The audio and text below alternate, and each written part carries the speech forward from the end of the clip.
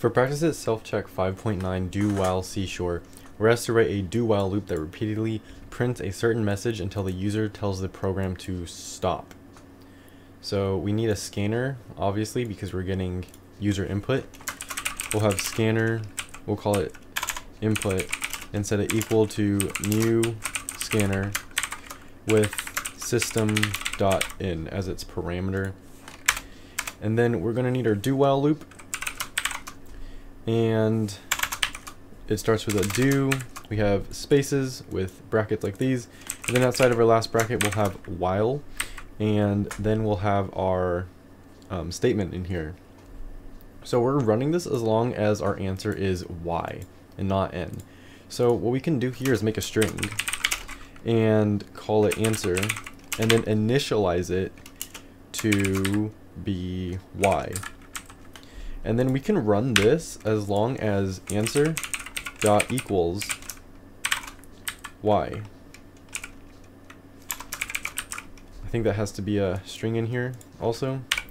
And this will run as long as our answer is y. So if anything else is inputted, it will break. So all we have to do in here now is make a system.out.print statement. It needs to be print because this is on the same line as this, and we're just going to write the output on the same line. So the first line of output is this. We will copy this and paste it in here. Then we will do a /n for a new line, and then we will copy this part and paste it in here and submit, making sure we spell everything correctly. We can see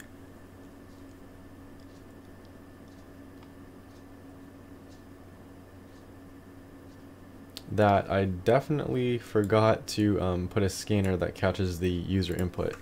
So below this we'll have answer is equal to input dot next line.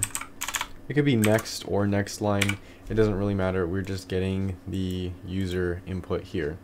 So we can see that we have an infinite loop because we have nothing to break it.